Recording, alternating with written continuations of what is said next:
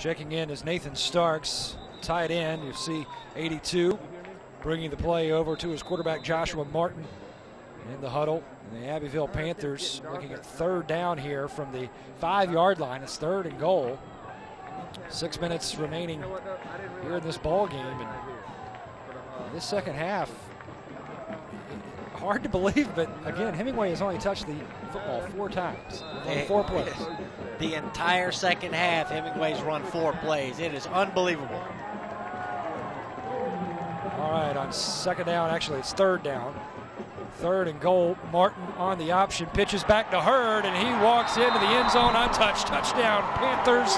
Touchdown, Ashton Heard, his 2nd of the day, his 19th of the year. And Abbeville, I think, just closed the curtains on this one.